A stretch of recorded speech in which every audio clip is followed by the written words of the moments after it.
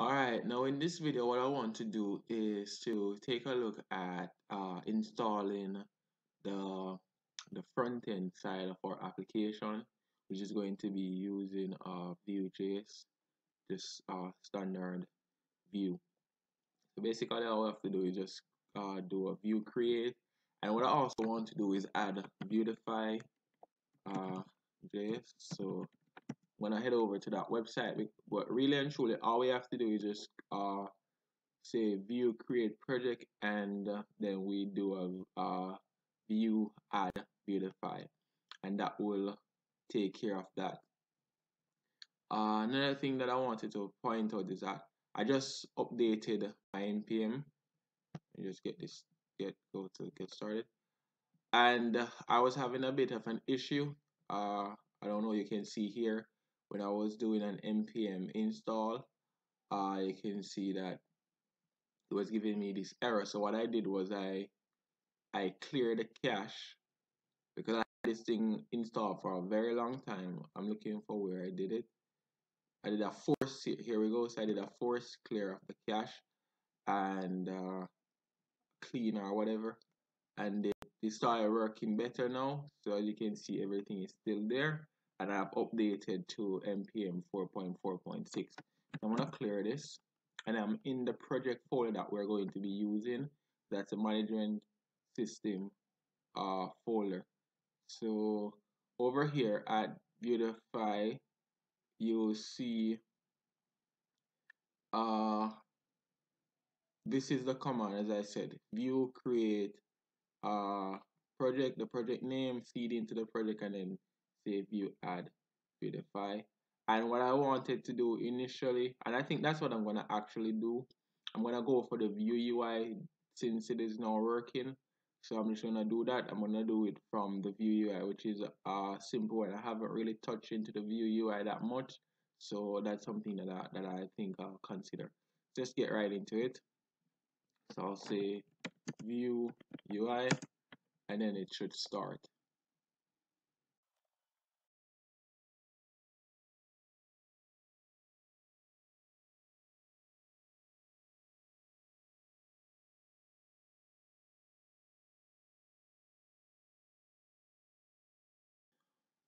Alright, so this has started.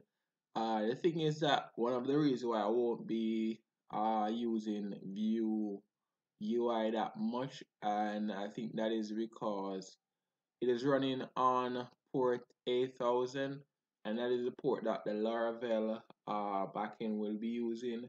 I don't want to have to go and configure and change anything. I think it should automatically configure to a different port if that port is already taken, but I can't bother with the issue, and we really don't need this. But we'll see what happens as the videos progress, as the project progress. So I'm not gonna wait for this to load. What I'm gonna do is go and create, and then I'll click on create new project, and then we should get some other options.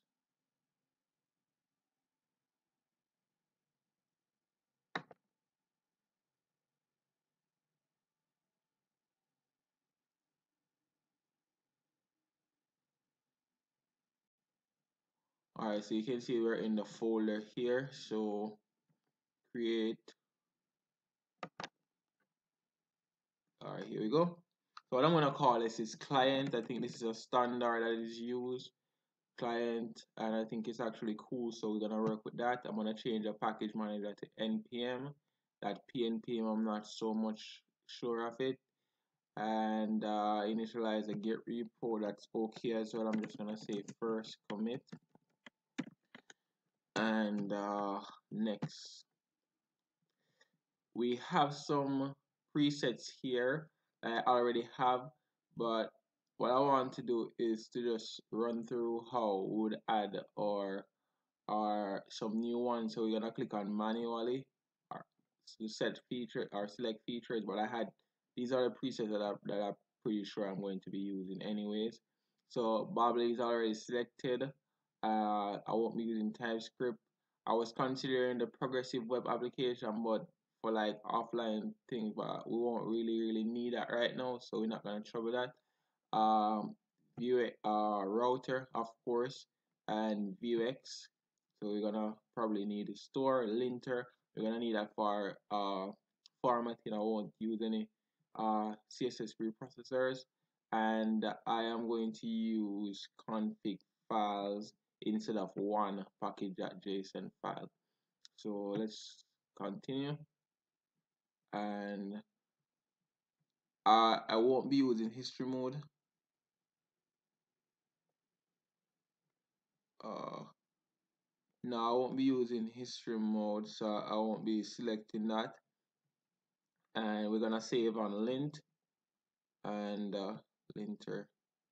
We're gonna use ESLint plus prettier for the format, and yeah, I think that's it. So I'm not gonna save the presets because I think I already have the ready to go one is the same thing.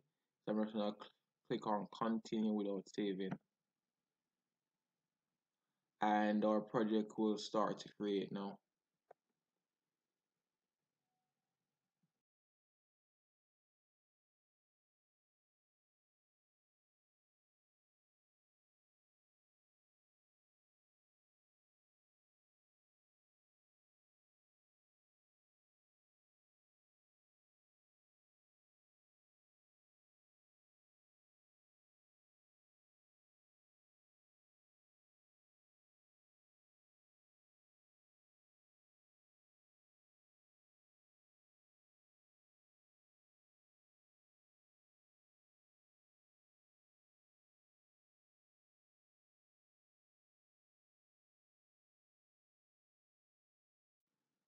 Alright, so that took a minute, but I guess we're all set now. It's almost finished loading. Oh, I guess that's it. I can customize the thing here. The folder structure. I don't remember exactly if it will change. I don't think, but what I know, not that we're going to add Vuetify now, but one of the things that you want to always remember to do is always add Vuetify as soon as possible, because I think it gives some issues to the router. I'm not really sure, I don't remember exactly, or the Vuex store. So you want to ensure that you put those as soon as possible, as soon as you create the project, if you're going to be using it. So I'm just going to come here and I'm going to search for, I think that's how it was here. You just search for it. So I'm going to type in Vuetifyjs and see if it comes up.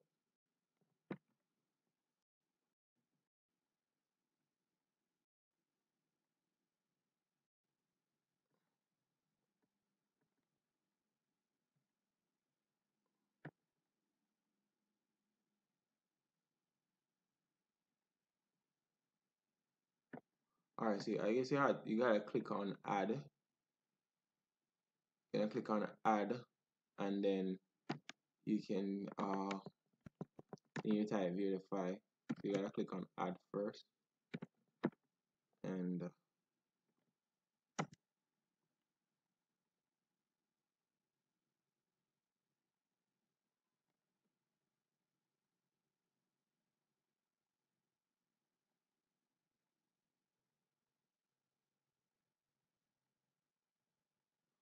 so it doesn't seem to be working out well. Alright, I think this is it. Vuetify client plugin. Yeah, that's it. Vuetify CLI plugin. Here we go. So Vuetify CLI plugin. I'm gonna click on this here, and then you can just click on install from here. And now it's installing.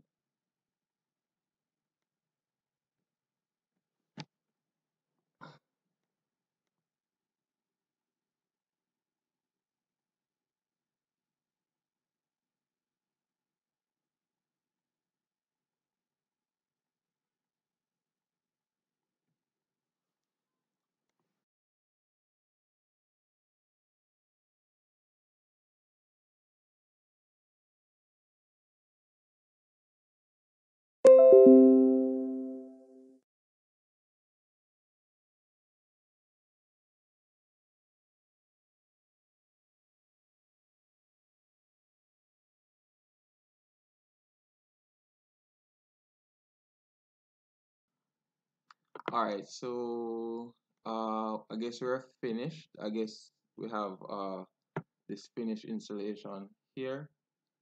So I guess it's now invoking this thing. So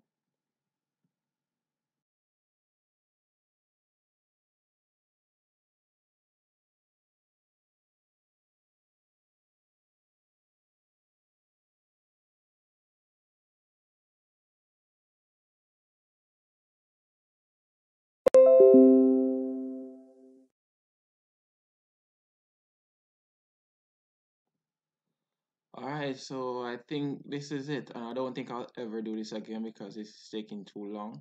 So I'm gonna click on continue, and then I'll check the plugins, and then I guess we should be finished. So if I go back to plugins, now it's loading. So let's see. All right, so now we have Vue, the Vuetify also installed. So that is pretty much it for this video. In the next video, we'll look at probably connecting each the front end to the back end, or just look at how the view looks, the Vuetify looks on it. That's pretty much it for this video. Thanks for watching, and I'll see you in the next one.